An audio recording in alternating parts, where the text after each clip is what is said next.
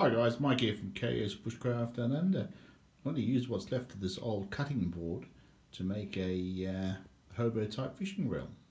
Right guys, I think that'll do the shape about right. I could reduce the weight by putting some holes through here as well, but we'll work on that. So off to the jigsaw. Well, taking shape, maybe I can extend that a bit more. But anyway, I've scraped off the edge with a knife, take any lips off. Put a bit of line on it and we'll give it a shot. Right guys, that weighs in about an ounce, a little bit more with a sinker and a hook.